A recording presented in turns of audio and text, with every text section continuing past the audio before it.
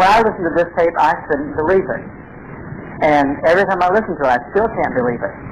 But I go entirely by the integrity of this good friend of mine who knows the people that recorded this. And if it wasn't for him and his reputation, I would say something is really weird about this tape.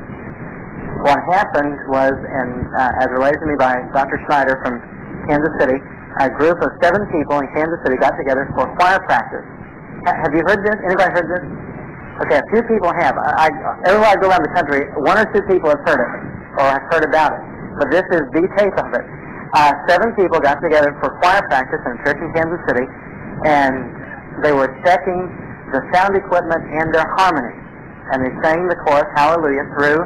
They paused, and then they sang it through again. That was it, a cappella, no instrument. And when they started playing it back, they thought something went wrong with the system until they realized that there were thousands of voices singing with them.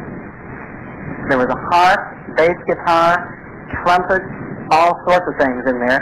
And then during the time that they had paused, there's a solo, which none of them sang. To complicate matters, one of the men that was singing with them a few months later went down to Haiti on a missions trip, and when he was down there, the group, the church they were ministering at, the song leader was leading them in the Hallelujah chorus, and during the middle of it, he started singing this chorus, or the verse that's found on this tape.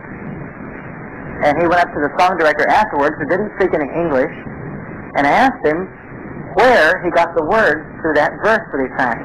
And he said, I didn't sing a verse. How can you explain it? You can't.